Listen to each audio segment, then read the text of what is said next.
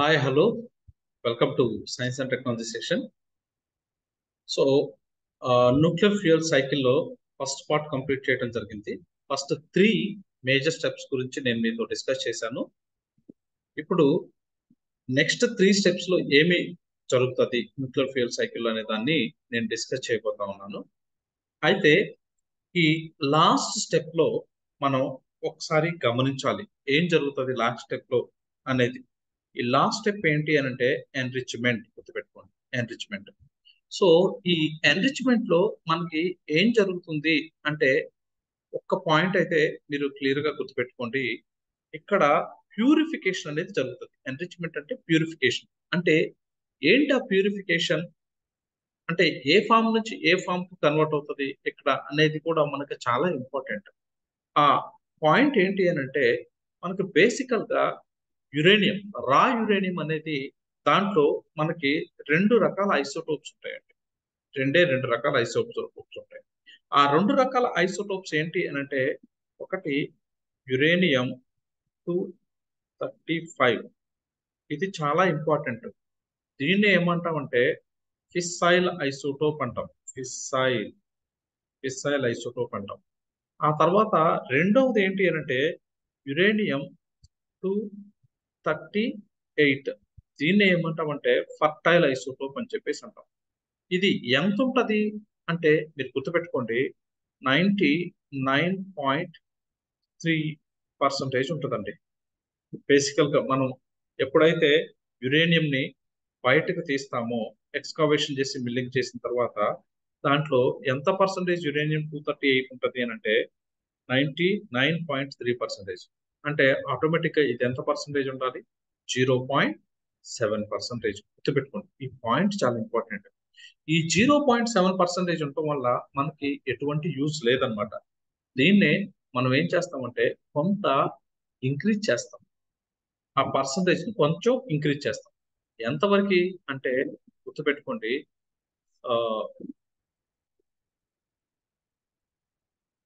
3 to 5% మనం increase చేస్తాం అనమాట. 3 to 5% ఎన్రిచ్మెంట్ అంటే ప్యూరిఫికేషన్. ఈ 3 to 5% అనేది మనకు దేనికి ఉపయోగపడుతుంది అని అంటే సివిలియన్ పర్పస్ కు ఉపయోగపడుతుంది. గుర్తుపెట్టుకోండి, అంటే 100% మనం ఎన్రిచ్మెంట్ చేయట్లేదండి. 100% మనం శుద్ధి చేయట్లా. ఓన్లీ 3 to 5% చేస్తాం. అంటే ఈ 3 to 5% మనకు పవర్ జనరేషన్ కి సఫిషియెంట్ గా యూజ్ అవుతుంది. ఓకే, కాబట్టి ఇంత పర్సంటేజ్ మనకి ఎన్రిచ్ చేస్తాం అన్నమాట. అయితే ఎవరు చేస్తారని చెప్పాను? Park and UCIL. Park and UCL. అయితే రిమైనింగ్ ఏంటి అంటే రిమైనింగ్ అంతా కూడా మనకి ఏమవుతుందంటే యురేనియం 238 ఉంటుంది అనమాట. యురేనియం 238. ఒకవేళ ఈ 3 to 5% కంటే ఎక్కువ ఎన్రిచ్ చేస్తే ఏమవుతుంది అంటే that is weapon grade uranium అని చెప్పేసి అంటాం. అంటే ఆల్మోస్ట్ 90% కానీ 90% అబోవ్ కానీ మనం ప్యూరిఫికేషన్ చేస్తే దాన్ని ఏమంటామంటే weapon grade weapon grade uranium అని చెప్పేసి. అంటే అణ్వాయుధాలు, న్యూక్లియర్ వెపన్స్ లో వాడతాం దాన్ని. న్యూక్లియర్ వెపన్స్ లో వాడతాం. దీన్ని బేస్ చేసుకునే మనకి రీసెంట్లీ ఏపీఎస్సి గ్రూప్ 1 లో కూడా ఒక క్వశ్చన్ అడిగారు. నేను మీకు ఆ క్వశ్చన్ కూడా చూపిస్తాను. Okay, right. సో ఈ ఎన్రిచ్మెంట్ ప్రొసీజర్ తర్వాత మనకుండేది ఏంటి అని అంటే గుర్తుపెట్టుకోండి, ఫ్యాబ్రికేషన్. ఫ్యాబ్రికేషన్ ఈ పాయింట్ గుర్తుపెట్టుకోండి. ఫ్యాబ్రికేషన్ అంటే ఏం జరిగింది అక్కడ అంటే బేసికల్ గా యురేనియం ఆక్సైడ్ ఫామ్ లో ఉన్నదాన్ని యురేనియం హెక్సాఫ్లోరైడ్ ఫామ్ లో తీసుకొచ్చుకున్నాం. ఆ తర్వాత ఈ ఫ్యాబ్రికేషన్ లో ఏం జరుగుతుంది అని అంటే యురేనియం యురేనియం ప్యూరిఫికేషన్ జరిగిన తర్వాత యురేనియం ఆక్సైడ్ గా కన్వర్ట్ అవుతుంది. ఈ ఆక్సైడ్ గా కన్వర్ట్ అయిన తర్వాత వీటిని పెల్లెట్స్ గా కన్వర్ట్ చేస్తామండి. పెల్లెట్స్ గా కన్వర్ట్ చేస్తాం. ఓకే, ఆ పెల్లెట్స్ కాస్త ఏం చేస్తామంటే ఒక క్లాడింగ్ ట్యూబ్, అంటే జర్కోనియం క్లాడింగ్ ట్యూబ్ అని ఒక పెద్ద ట్యూబ్ లాగా ఉంటుంది. దాంట్లోకి ఈ పెల్లెట్స్ అన్నింటిని కూడా ఇన్సర్ట్ చేయడం జరుగుతుంది అనమాట. ఓకే, మీరు ఒక్కసారి ఈ డయాగ్రామ్ చూస్తే మీకు చాలా క్లియర్ గా అర్థమవుతుంది. Right. So first uranium yellow cake అనమాట. దీన్ని ఆక్సైడ్ ఫామ్ లో తెచ్చుకోండి. ఆ తర్వాత దీన్ని ఎలా తయారు చేస్తామంటే ఇక్కడ ఉంది కదా పెల్లెట్స్. ఓకే, ఈ పెల్లెట్స్ ఇవన్నీ కూడా పెల్లెట్స్ అన్నమాట. రైట్, ఈ పెల్లెట్స్ ఫామ్ లో కన్వర్ట్ చేస్తాం. ఈ పెల్లెట్స్ అన్నిటిని కూడా ఏం చేస్తాం, ఈ క్లాడింగ్ ట్యూబ్స్ అంటాం, వీటిని క్లాడింగ్ ట్యూబ్స్ అంటాం, జర్కోనియం క్లాడింగ్ ట్యూబ్స్. వీటిలోకి ఈ పెల్లెట్స్ ఇన్సర్ట్ చేస్తాం. వీటిని డైరెక్ట్ గా న్యూక్లియర్ రియాక్టర్ కోర్ లోకి ఇన్సర్ట్ చేయడం జరుగుతుంది అనమాట. ఓకే, సో ఇక్కడ ఇంకా చాలా డీటెయిల్స్ గా నేను మెన్షన్ చేస్తాను చూడండి. రైట్, సో యురేనియం హెక్సాఫ్లోరైడ్, దాని నుంచి మళ్ళీ పౌడర్ ఫార్మేట్ లో uranium oxide. Right, so next pellets, rods. Right, useful format అంటే ఒక పర్టికులర్ డిజైన్, ఒక ఫార్మేట్ కి మనం తీసుకొచ్చుకుంటాం అనమాట. రైట్, అలా తీసుకొచ్చుకున్న తర్వాత మనం బేసికల్ గా ఏం చేస్తామంటే దాన్ని తీసుకెళ్లి న్యూక్లియర్ రియాక్టర్ కోర్ లో ఇన్సర్ట్ చేయడం జరుగుతుంది. న్యూక్లియర్ రియాక్టర్ కోర్ లో ఇన్సర్ట్ చేయడం జరుగుతుంది అనమాట. రైట్, సో ఈ ప్రాసెస్ అంతా ఎవరు చేస్తారు? రైట్, ఈ ప్రాసెస్ అంతా కూడా మనకు ఎవరు చేస్తారు అంటే NFC, NFC, NFC, NFC, NFC. NFC అంటే ఏంటండి? ఎన్ఎఫ్సి అంటే గుర్తుపెట్టుకోండి, nuclear fuel complex. Nuclear fuel complex ఇది కూడా ఎవరి ఆధీనంలో ఉంటుంది? డిఏఈ. ఓకే, ఇది డిఏఈ ఆధీనంలో ఉంటుంది అనమాట, ఈ ఎన్ఎఫ్సి. అయితే ఈ ఎన్ఎఫ్సి ఎక్కడుంది? సెంటర్. అది కూడా మనకు ఇంపార్టెంట్. ఎందుకంటే కొన్నిసార్లు నేను మీకు ప్రీవియస్ గా చెప్పాను, ప్లేస్ స్పెసిఫికేషన్ క్వశ్చన్స్ అడుగుతారు కొన్ని ఎగ్జామ్స్. రైట్, సో అందులో ఇప్పుడు ఇది గ్రూప్ 2 కి చాలా ఇంపార్టెంట్ రోల్ ప్లే చేయబోతా ఉంది కాబట్టి they may definitely ask the question. Okay, NFC అది ఎక్కడుంది అనేది కూడా మీరు కామెంట్ లో ఒకసారి పోస్ట్ చేయండి ప్లీజ్. రైట్, నెక్స్ట్, సో ఎప్పుడైతే ఈ ఫ్యాబ్రికేషన్ జరుగుతుందో నెక్స్ట్ ఏం జరగాలి అంటే న్యూక్లియర్ రియాక్టర్ లో పెడతాం. న్యూక్లియర్ రియాక్టర్ లో పెట్టినప్పుడు ఏమవుతుంది?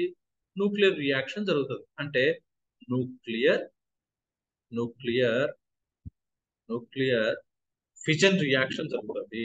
న్యూక్లియర్ ఫిజన్ రియాక్షన్ జరుగుతుంది. న్యూక్లియర్ ఫిజన్ రియాక్షన్ జరుగుతుంది. న్యూక్లియర్ ఫిజన్ రియాక్షన్ జరిగినప్పుడు ఏమవుతుంది? పవర్ జనరేషన్ అవుతుంది ఆటోమేటిక్గా. ఓకే, న్యూక్లియర్ ఫిజన్ జరిగినప్పుడు ఏమవుతుంది అంటే పవర్ జనరేషన్ జరుగుతుంది అనమాట. ఈ పవర్ జనరేషన్ జరిగేదానికి ఈ పవర్ జనరేషన్ అంటే మనకు బేసికల్ గా న్యూక్లియర్ రియాక్టర్ లో న్యూక్లియర్ ఎనర్జీ రిలీజ్ అవ్వడం, ఆ న్యూక్లియర్ ఎనర్జీ కాస్త స్టీమ్ ఎనర్జీగా కన్వర్ట్ అవడం, ఆ స్టీమ్ ఎనర్జీ కాస్త మనకి ఆ ఎలక్ట్రికల్ ఎనర్జీగా కన్వర్ట్ అవడం జరుగుతుంది అనమాట. ఓకే, తర్వాత గ్రిడ్స్ కి రావడం, ఇదంతా కూడా అంటే న్యూక్లియర్ రియాక్టర్స్ ఎట్లా ఏంటి అనేది పాలసీలు నేను అక్కడ మీకు చాలా క్లియర్ గా చూపిస్తాను. ఓకే, సో ఈ పవర్ జనరేషన్ జరుగుతుంది. అయితే ఇండియాలో ఈ పవర్ జనరేషన్ ని రెండు మేజర్ ఆర్గనైజేషన్స్ మానిటర్ చేస్తాయి అనమాట. అవేంటి అని అంటే గుర్తుపెట్టుకోండి, ఎన్పిసిఐఎల్ అండ్ భావ్ని. భావ్ని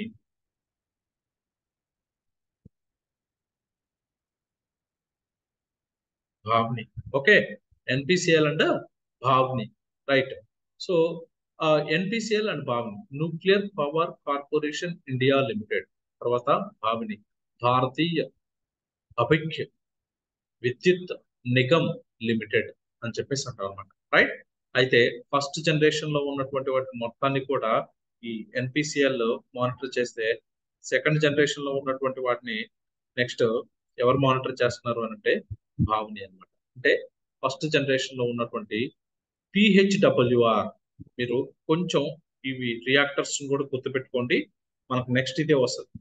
పిహెచ్డబ్ల్యూఆర్ అంటే ప్రెషరైజ్డ్ హెవీ వాటర్ రియాక్టర్స్ నుంచి రిలీజ్ అయ్యేటువంటి ఎనర్జీ మొత్తాన్ని కూడా, అంటే వాటి నుంచి రిలీజ్ అయ్యే ఎనర్జీ ఎలక్ట్రిసిటీగా కన్వర్ట్ అవడంలో ఈ ఎన్పిసిఎల్ అనేది మనకి ఇది పబ్లిక్ సెక్టార్ అండర్టేకింగ్ అండి. ఓకే, సో ఇది మానిటర్ చేస్తూ ఉంటే next fast breeder reactors. Okay, prototype fast breeder reactors. Okay, దాని నుంచి వచ్చేదాన్ని ఎవరు మానిటర్ చేస్తారు అని అంటే భావ్ని. భావ్ని ఓకే, సో ఆ తర్వాత మనకున్నటువంటి నెక్స్ట్ ఏంటి అని అంటే రీప్రాసెసింగ్.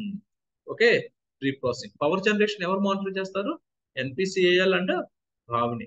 సో ఇవి కూడా ఎవరి కింద ఉంటాయి, ఎవరు వీటిని మానిటర్ చేస్తా ఉంటే డిఐ. Okay, DI. అయితే పవర్ కి సంబంధించి మళ్ళీ పవర్ మినిస్ట్రీ అదంతా కూడా ఉంటుంది, ఎనర్జీ సోర్సెస్ లో ఉంటుంది అనమాట. ఓకేనా, రైట్. సో కన్ఫ్యూజ్ అవ్వదు, రైట్. తర్వాత రీప్రాసెసింగ్ అంటే రియాక్టర్ లో ఆ 3 to, నేను మీకు ఇందాకే చెప్పాను, 3 to 5%, 3 to 5% యురేనియం 235 అనేది బర్న్ అయిన తర్వాత మనకి రిమైనింగ్ ఏముంటది అంటే స్పెంట్ ఫ్యూయల్ రాడ్స్ అని చెప్పేసి అంట, వాటిని స్పెంట్ ఫ్యూయల్ రాడ్స్. ఈ స్పెంట్ ఫ్యూయల్ రాడ్స్ వీటిని సపరేట్ గా తీసి దాని నుంచి ఐసోటోప్స్ ఐసోటోప్స్ ఓకే. ఆ తర్వాత యురేనియం 238 ఉంది కదా. ఓకే, ఆ యురేనియం 238 అనేది మనకు గుర్తుపెట్టుకోండి, యురేనియం 238. ఈ యురేనియం 238 ఎప్పుడైతే ఫాస్ట్ న్యూట్రాన్స్ దీంతో కొలైడ్ అవుతా ఉంటాయో అప్పుడు ఏం కన్వర్ట్ అవుతుందంటే ప్లూటోనియం 239 గా కూడా కన్వర్ట్ అవుతుంది అనమాట. ఓకే, సో దాన్ని కూడా మొత్తం కూడా ఏం చేస్తామంటే సపరేట్ చేస్తాం అనమాట. సపరేట్ చేసేసి వేస్ట్ ను ఒక పక్కకి, యూజ్ అయ్యే మెటీరియల్ అంతా కూడా ఒక పక్కకు తీసుకోవడం జరుగుతుంది అనమాట. ఆ వేస్ట్ అయిన దాన్ని, అంటే ఆ వేస్ట్ గా ఉన్న దాని నుంచే మనం రీప్రాసెస్ ఐసోటోప్స్, తర్వాత ప్లూటోనియం 239 ఇవన్నిటి కూడా రీప్రాసెస్ చేస్తాం అనమాట. రీప్రాసెస్ చేస్తాం. ఓకే, ఆ రీప్రాసెసింగ్ అనేది ఎవరు చేస్తారు అంటే గుర్తుపెట్టుకోండి, పార్క్. ఈ రీప్రాసెసింగ్ లో ఎక్కువగా రోల్ ప్లే చేసేది ఎవరు అని అంటే బార్క్ అండి. Okay, so reprocessing has been done by the BARC. Reprocessing has been done by BARC అనమాట, రైట్. సో ఈ ఈ విధంగా మనకి న్యూక్లియర్ ఫ్యూయల్ సైకిల్ అనేది ఇన్వాల్వ్ అవుతుంది. ఈ రీప్రాసెసింగ్ తర్వాత మనకు ఉండేటువంటి మేజర్ స్టెప్ ఏంటి ఫైనల్ గా అంటే nuclear waste management. Nuclear waste management. ఈ న్యూక్లియర్ వేస్ట్ మేనేజ్మెంట్ కూడా మనకి బేసికల్ గా బార్క్ వాళ్ళే ఎక్కువగా రోల్ ప్లే చేస్తారు అనమాట. ఓకే, వాళ్ళే న్యూక్లియర్ వేస్ట్ మేనేజ్మెంట్ కూడా చాలా చక్కగా ఒక ప్లాన్ అడుగు.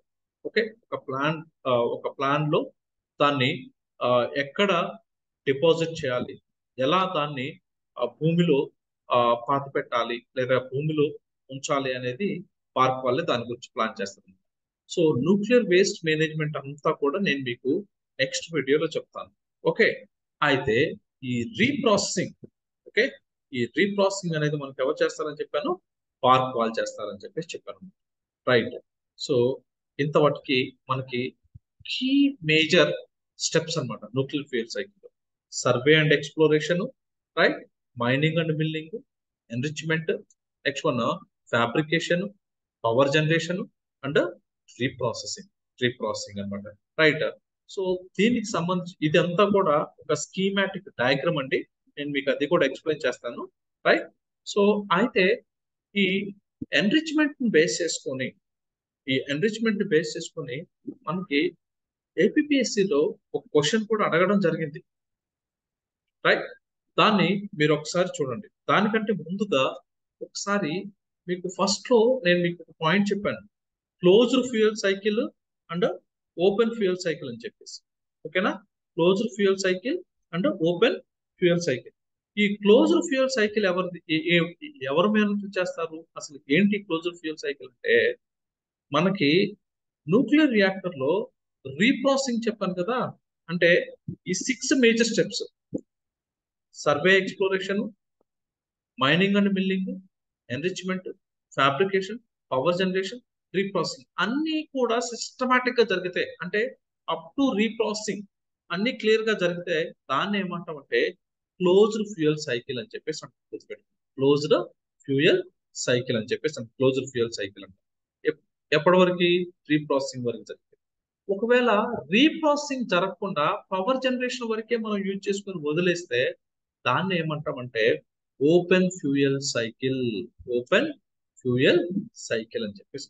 That is the difference between closed fuel cycle and open fuel cycle. Okay, so ఇంతవరకు గుర్తుపెట్టుకోండి, రీప్రాసెసింగ్ వరకు గుర్తుపెట్టుకోండి. సో తర్వాత న్యూక్లియర్ వేస్ట్ మేనేజ్మెంట్ అనేది ఉంటుంది. Nuclear waste management. ఆ న్యూక్లియర్ వేస్ట్ మేనేజ్మెంట్ ఎలా చేస్తారు, న్యూక్లియర్ ఫ్యూయల్ సైకిల్లో స్కీమాటిక్ డయాగ్రామ్ ఏదైతే ఉందో ఇది ఈ రెండు కూడా నెక్స్ట్ వీడియోలో నేను ఎక్స్ప్లెయిన్ చేస్తాను. Okay, thank you so much.